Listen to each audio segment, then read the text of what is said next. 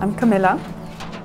I live in Jølster in western Norway, and I am the founder of Vestavin and a producer of local fruit wines.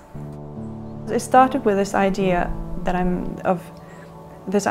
of utilizing the resources and trying to do something new and trying to explore.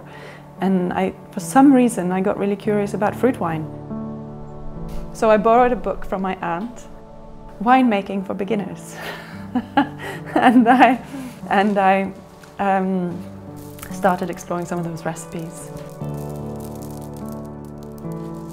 What I'm doing now is my adaptation and my way of kind of building upon that and see, okay, what else can we do? What else? How else can I utilize all the different resources that are available here and that people aren't really making use of?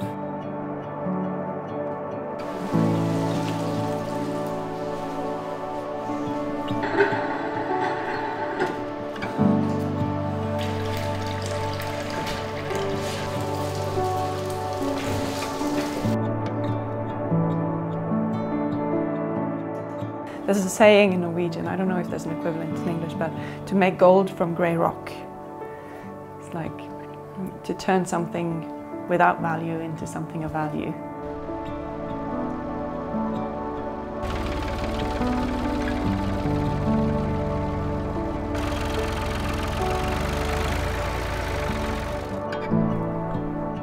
Doing something like this, you really have to be comfortable just not knowing how to do that stuff, because there are so many new things and you have no clue, and you just have to figure it out as you go.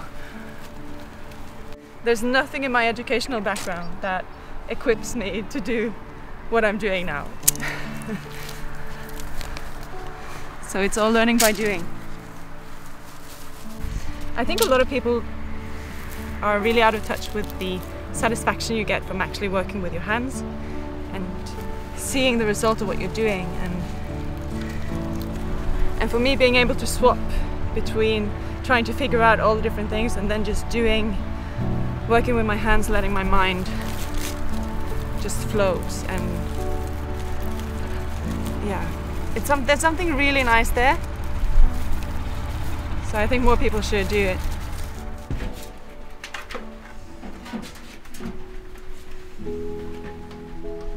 Like before I started Vestavin as a business, I'd had the idea for a few years, but in 2018 I got this like serious infection that I realized after that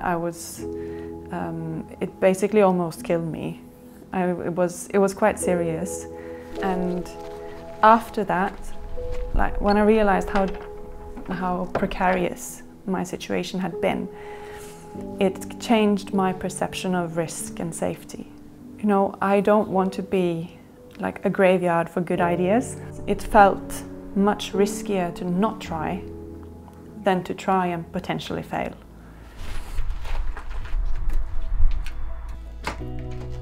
When I bought this farm, it hadn't been farmed for years, because it doesn't really make sense to farm these fairly small patches of steep slopes in a conventional farming setting today.